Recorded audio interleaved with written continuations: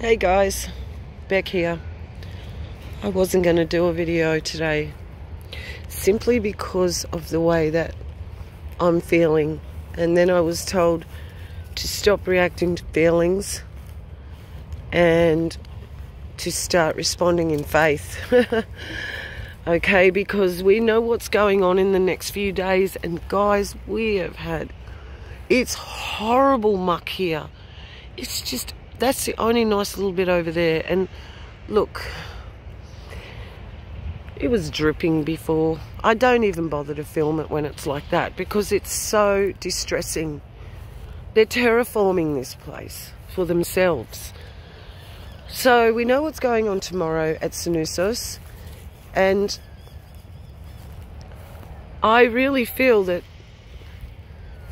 if nothing happens, then they didn't do it when they said. Okay, I just want to put that out there. I think if something doesn't happen, that they've switched the dates, but they're telling everybody that it'll be that date. Because guys, we know we can't trust them at all just because they say they're going to turn it on. They may have already done it. Somebody made a bit of a point. Look, I have never subscribed to, come on Bobo, the 3 days of darkness doctrine, if you want to call it. I've never subscribed to that, guys. I really haven't. But somebody did say, what if when they kick her up, what if it's the 3 days of darkness, because there is some sort of electromagnetic pulse, you know what I mean? So it's possible. I have not read in the scriptures a definitive 3 days of darkness, so I still don't know where they get this idea. However, I have heard it is a Roman RCC, let's say. It's one of their beliefs, and because it was one of their beliefs, I never looked into it. I actually did. I'll tell a little fib there. I'm sorry, guys, but I will correct myself instantly.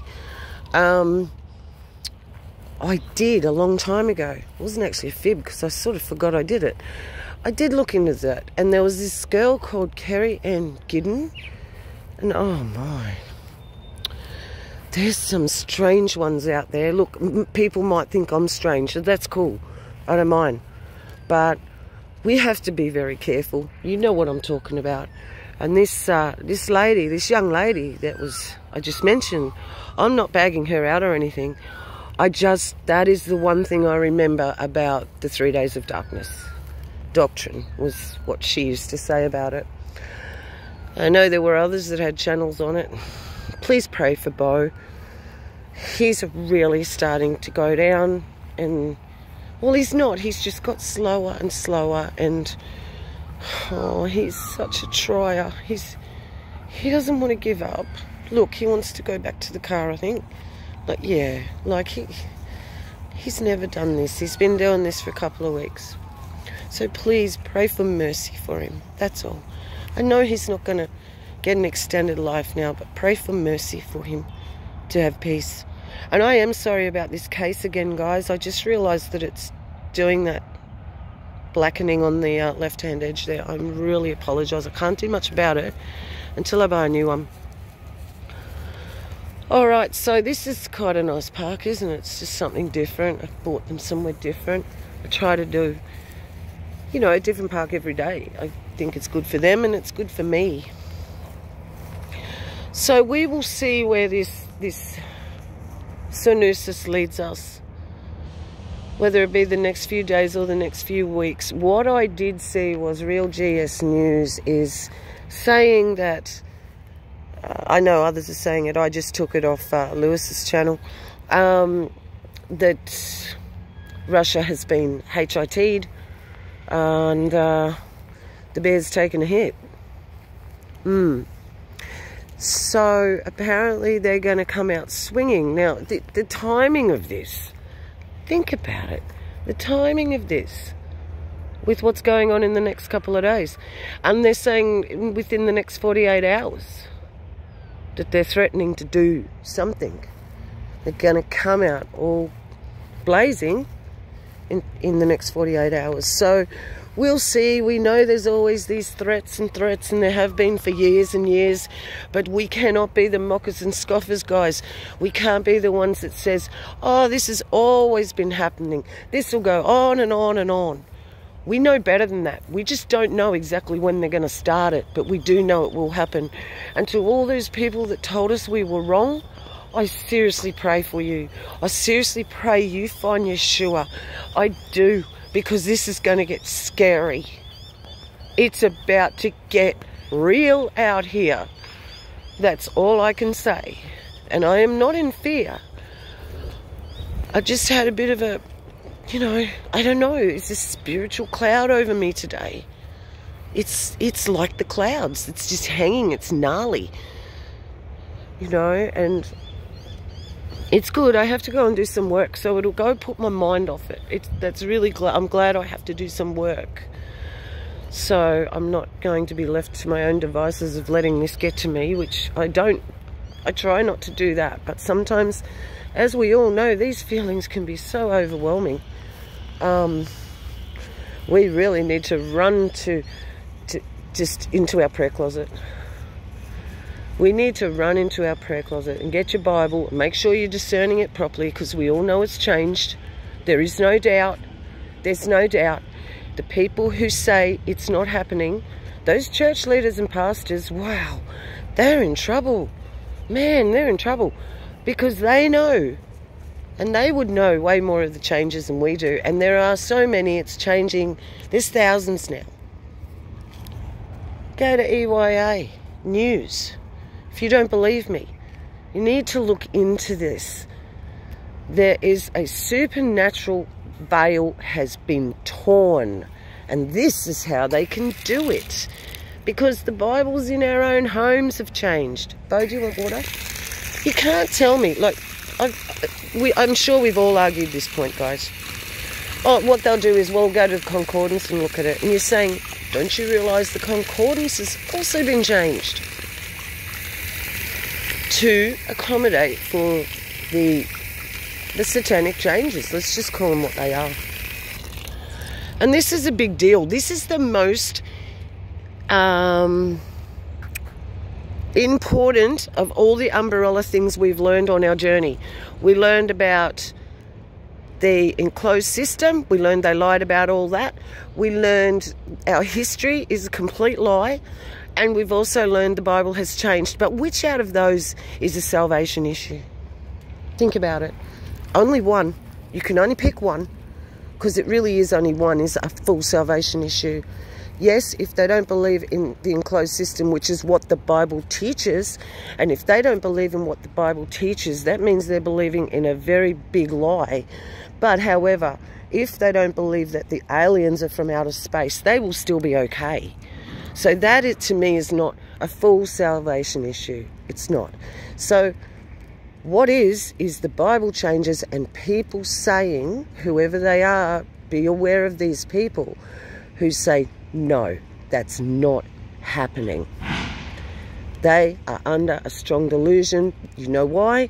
It's very simple. They did not love the truth. And I kept asking, why don't some people see it? Why don't some people see it? And the reason is because they are too scared. They are too scared to open their eyes. Yeah, because it's a hard pill to swallow, isn't it, guys? It's bitter. It goes down sideways and it's got little hooks and points in it, doesn't it? Okay, so I can see why they don't want to, but that doesn't make it go away. All they've done is pushed it right aside until right to the end, and now they don't have time to, they're going to be like hit sideways with a sledgehammer, because they didn't see it coming, because they didn't want to admit that what we were saying was right. That, it is a hard pill, especially the men. I understand you men who have got women who have been the watchwomen and they've been telling you, and I understand your ego as men. I do. Not to want to accept that because it's from your wife and you think that you should be hearing from the father. I understand that, because you're the man of the house and stuff. And I'm not speaking to anybody in particular here. Please don't think this is a cryptic message to somebody. It's not. It is what it is. This message is for everybody. And If we don't see what's going on and call it out, we become a coward and we become a part of it. And so if it ever, you don't have to yell it from the rooftops, but if it ever comes up, we need to be courageous enough to stick up for God's true word, which has been changed. You know, we really don't know how long this has been going on. They document from 2000 onwards, but we don't know. It could have been going on the whole last century, right? Because we only, well, no.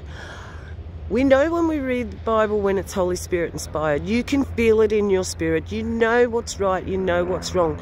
That's why he said to all of us back then, hide the word in your heart, because he knew it was going to change. So if we hid it in our heart, great. If you didn't, you're not going to know what it said compared to what the change is. So that's going to make it very difficult. It is aimed at the new believers, the ones who are going to come to this because of fear. There will. There's be a lot of people that will be turning to the Bible. Maybe not just yet, but boy, by the time they get to it, it's going to have changed so much. So much. Look at that. Look at that. Oh dear.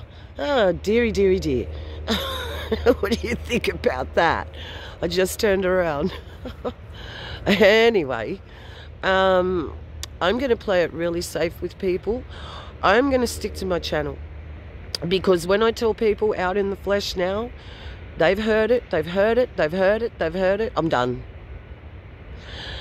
And I pray that I don't fall into some sort of trap and get hooked into talking about it and then getting upset. Not, you know, not flying off the handle, but spiritually really unhinged when these things occur. Now, when somebody attacks you over something that you know that you're going to stand by to the death, it really shakes you.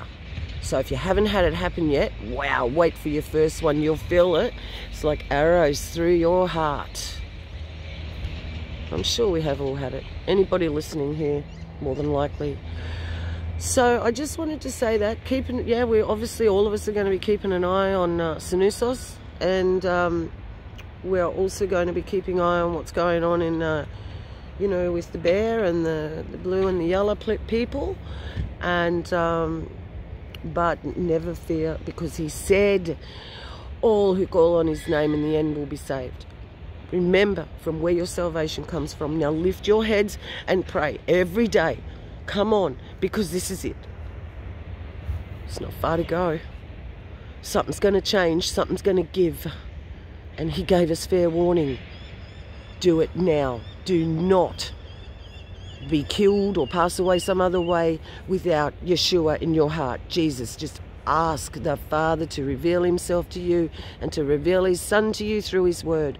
Open the Bible, read it. Do not be scared. He will show you the changes. You will know that it shouldn't be there. All right, family, I'm going to go. That was just a quick one this morning. It's very cold, very, very cold. And I hear it's cold in parts of the States, which is really weird.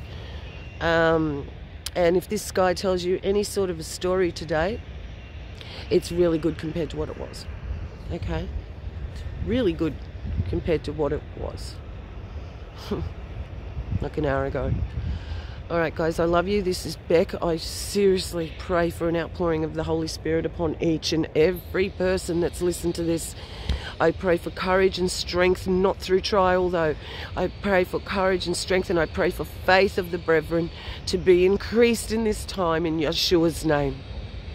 I pray for us all. Have mercy, Abba Father.